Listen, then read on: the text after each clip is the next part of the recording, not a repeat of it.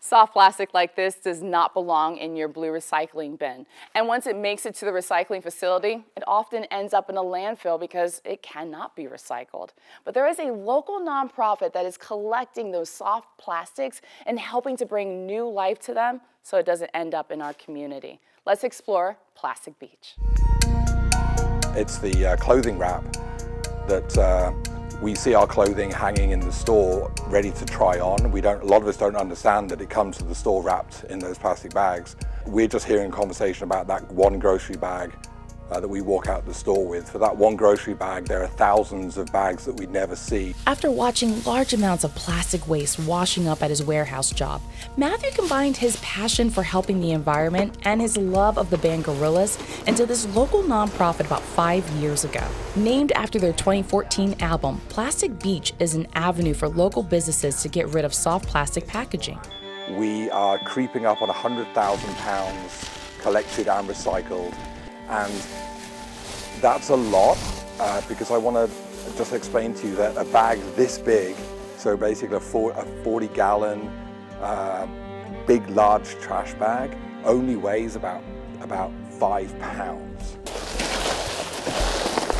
In the case of soft plastics, large amounts of it will waste away in landfills. Oftentimes, it gets into our waterways and out to our ocean. Plastic can break down, but it's still present in the form of microplastics, and those make their way into our bodies. We carry around a credit card's worth of plastic in us every year, and that's where it's coming from. Most of it is coming from the food that we're consuming and our environment. They are looking for more businesses and individuals to expand their collection services. They currently work with over 35 businesses. Can I give you a hand with this? Yeah, thanks. The Pier Project Brewery and Taproom in Vista is on board with Matthew's mission. Sustainability is really important to us at Pier Project. Anything that we can do to keep plastic out of our waterways and out of landfills is a win for us. Rolling up in an EV van, Plastic Beach will come to your small business or corporation for the collection of all grades of soft plastics. They will bring them back to their warehouse and compress it down in a baler because plastic expands and holds volume. Wires help keep it together, and the bales are ready to be stored, collected, transported, and even downcycled, which means manufactured into a product.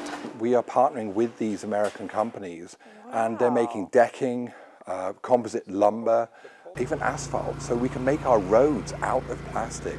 And the benefit is it locks the plastic away for the next 20 or 30 years.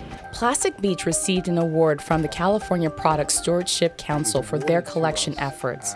Matthew stresses that we need to build value in the collection part of soft plastics. Through collaborations with organizations like Surfrider San Diego, they want to appeal to local and state government to reduce the sales of single-use plastic and advocate for more alternatives. We can recycle what is being produced. They can reduce the plastic footprint of the packaging out there, and then hopefully at some point in the future there will be less and less and less, and we'll have built out a really good model of how to deal with what is coming out.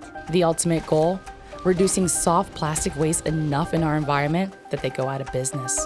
For CBS 8, I'm Chief Meteorologist Carlene Chavis.